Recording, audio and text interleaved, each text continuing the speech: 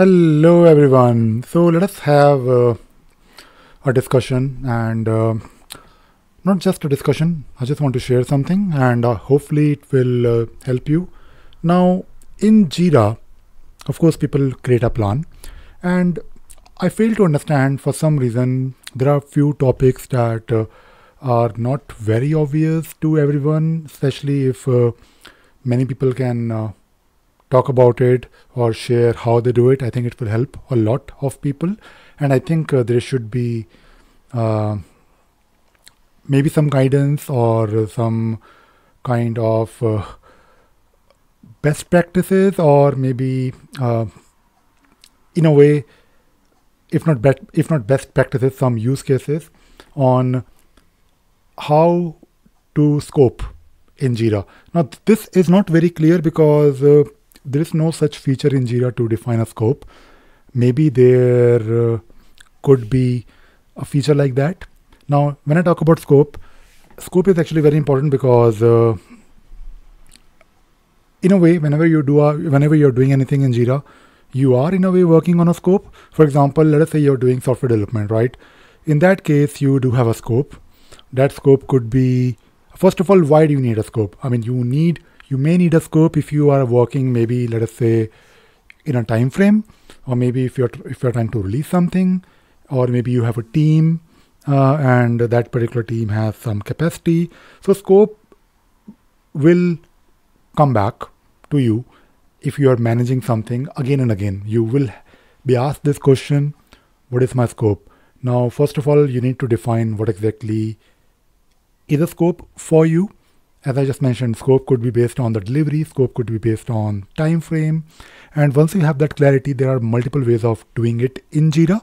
And unfortunately, there is no such clear defined way to say that, okay, this is my scope, because maybe that is not needed. Maybe it is needed, but there is no like clear definition of a scope feature wise. You can do it, but for new Jira users, they struggle, and they, of course, use whatever they think is the right thing to do, which is fine, and that is where I think training also comes into picture. Now, if you're talking about something which you have to release, then the answer is, of course, very simple: use a fixed version. Now, the problem with this approach is because fixed versions are basically for releasing something. Now, let us say you're a project manager, you have recently done some training and you have that certification. You will think that, okay, now I know how to manage projects. Maybe that is that is good, but I'm not really sure if you should always rely on a certificate or some training. You should always, use your experience and skills, and of course, use your training, whatever you learned, and then think about the best way. Because there is no such thing like one best way of doing something, at least in Jira, because by design Jira is configurable. So maybe it's a good thing, but you probably need some help in some cases if you're not really sure. And that is where I guess I'm trying to help, and you may need sometimes a consultant. So do ask someone who has been doing it. Now, as I just mentioned, scope may or may not be always your release, because release is something that you release on a particular date, and usually fixed versions or releases, usually in majority of cases, they are basically for software based releases, and that works for majority of use cases but not for all the use cases. Now, when we talk about scope, because scope should not be, and scope is not something that you can say very clearly that, okay, if my scope is version 1, then I will only do version 1 on that particular date, because you may have multiple releases.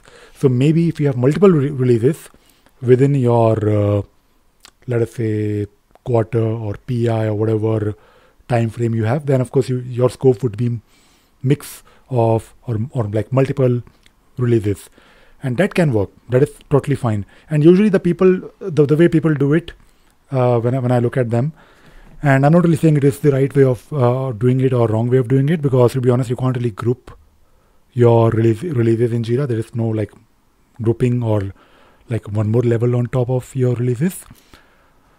But you can actually combine it with maybe a label that might work, or maybe you can use any other field that might also work, or maybe just create, I guess, a filter, like where your filter would be equal to version 1 and version 1.1 that you will do. And again, releases may or may not also mean deployment, because you may release something to your develop branch, but you may not deploy it, or maybe you will deploy it later on. So release is again separate from deployment, which in a way you can still track, because whenever you are in Jira, whenever you have your version like code or smart commits enabled, you can still see the status of your PR, right? That is fine. That can work, and that can also, of course, because when you're looking at the issue, you can, let us say when you're looking at an epic, you can see that particular epic is part of maybe 3 releases, and you can also see the relevant deployment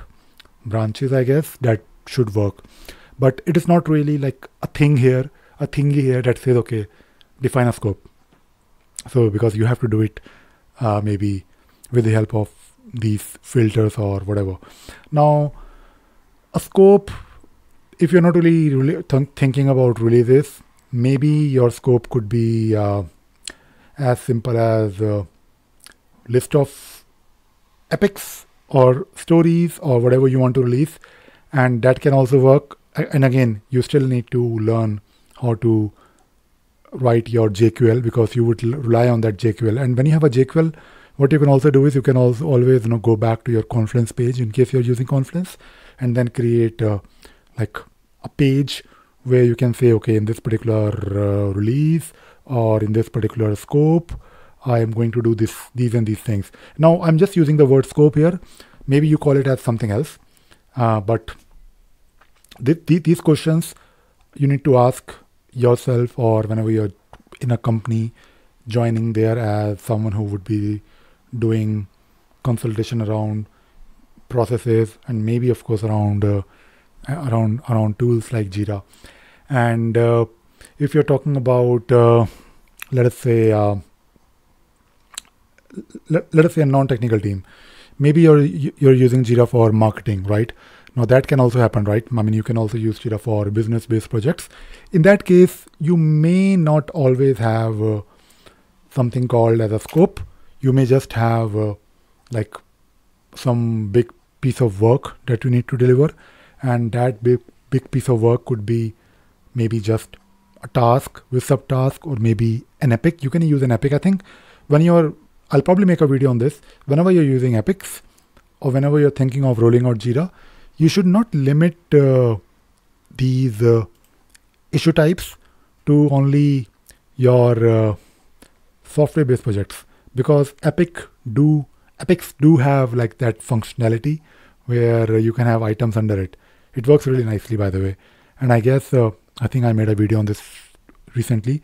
I think moving forward, Atlassian will rename epic link to parent, and parent link will be renamed to parent.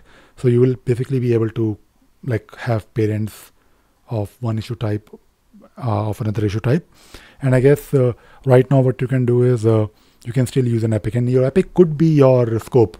Like, for example, I remember I was working with a company who used to basically do marketing campaigns, and they were using Jira, and their scope, because again I'm using the word scope here because they don't really have releases, their scope was usually, okay, in the month of August we are going to work on this marketing campaign, and that marketing campaign was basically their mini project in their big project, and that mini project was nothing but an epic.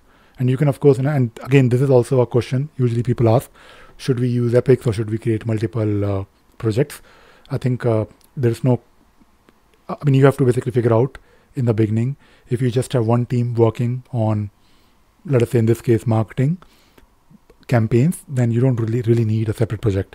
But if you're doing something significant, like a 2-year program, or maybe you have multiple teams involved, then you have to basically figure out whether you need to create multiple projects or multiple projects per team. For example, if you're doing software development for Android, iOS, then it makes sense you should have like a Android-based project handled by a Android team. iOS team will work on their own project, something similar.